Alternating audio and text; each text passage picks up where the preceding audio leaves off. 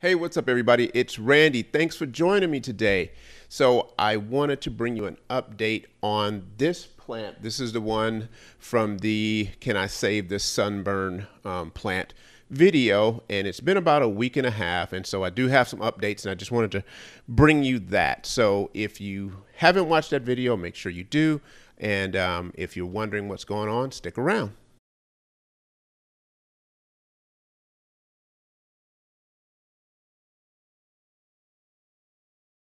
So if you're new to the channel, please subscribe and ring the notification bell and make sure you check out this video. This is the one which is an update for this video. So in short, this is the plant here. And so what happened, basically, one of my neighbors left their plant out too long and it got sunburned. And this is pretty much how it looked about a week and a half ago. And so basically all I did was put it in this container with a few pieces of popcorn to keep it elevated and put some water up under it and for humidity. And I would just fill this up to the popcorn level and then let it, the humidity kind of take over. So I was hoping just by leaving this alone, it would actually help keep this alive. But as you can see, it is not doing well. Here are basically the leaves that have fallen off over the last couple of days, and it's kind of expected. And sometimes, you have to resign to the fact that it may not. Here's more leaves that it may not make it. But I'm not going to give up on it. I am going to. There's going to be one last ditch effort I'm going to use to try to save this particular plant. And so I noticed that a lot of the roots down at the bottom are getting soggy. And yeah, a lot of roots are getting soggy.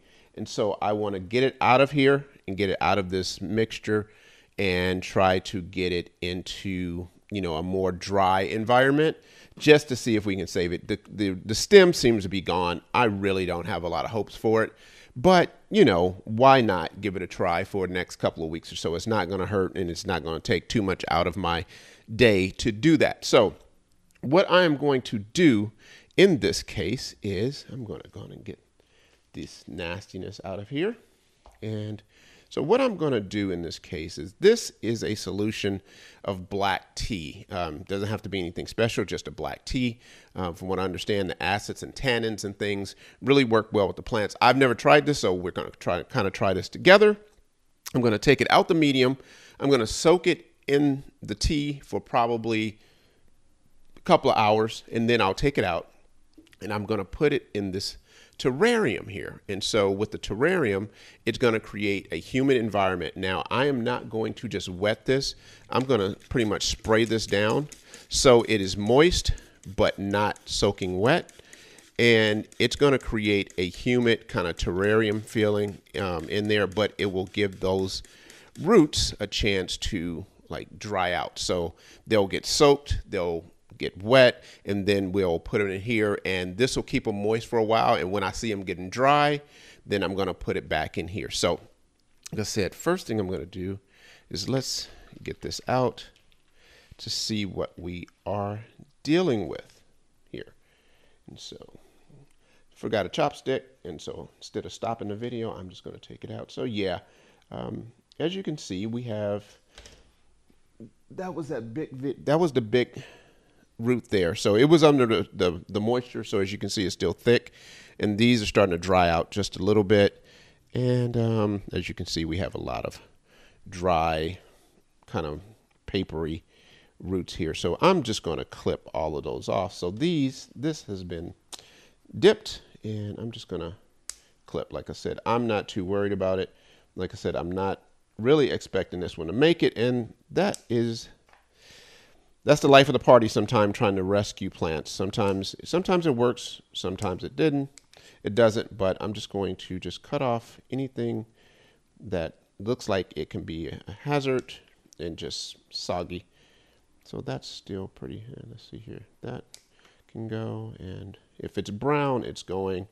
If it's white or green, it's staying.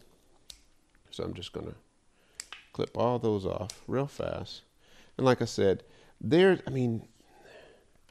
there's still a lot of green here, So, who knows what it may do. And so that's why I'm actually not giving up on it. I see that the crown is gone, but who knows? It could technically throw something from right in this node here or here. There could still a possibility that it could throw a keiki from one of these nodes here. It's not going to come here because here was a spike. You can see where I cut the spike there. And then we're going to, so hopefully it's look like a second spike there. So the only place we're really going to have hope is probably right here. And I'm not quite sure it will, but we're going to see.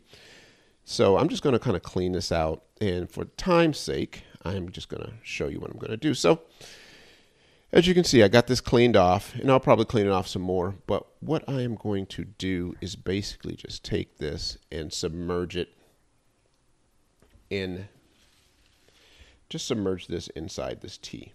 And I will leave it in here for a couple of hours and let those really hydrate, get really full. As you can see, those are turning, look how fast that turned green. Those are green already. And so yeah, I'm just going to let those hydrate in this tea for a couple of hours. And then what I'll do is I'm going to take it out, and this is where it's going to kind of live for the next few weeks. So I'm just going to drop it in here, and it's going to be, like I said, like a terrarium. And that way it'll keep them moist, because we're getting hot around here.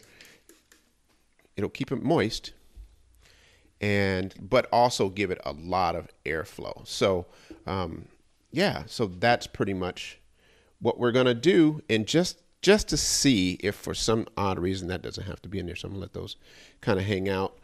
But for some odd reason, if it throws a new keiki, throws a new root or something like that, again, I have it here. It's not going to cost me a lot of time, or effort. So why not give it a try? So I will come back with another update, in a week or two, just to let you know what happened. So yeah, that's it for me today.